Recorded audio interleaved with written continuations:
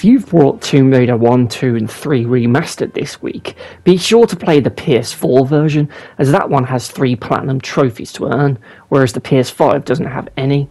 And if, like me, you are starting with Tomb Raider 1 and have your eye on that game's platinum trophy, well, a word of warning is needed, as it's currently unobtainable. Due to the Tomb Cleaner trophy, this one requires you to find all 357 pickups, which is basically the ammo and the health, in a single playthrough. The only problem is that one of them is glitched, so you can never fully gather them all, meaning you can't also unlock the platinum trophy.